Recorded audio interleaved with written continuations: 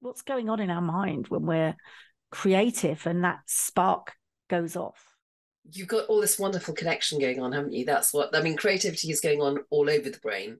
There are different areas that are quite specific at different points, but actually it's happening when the brain's making connections. And I feel more and more that we live in a world that demands certainty.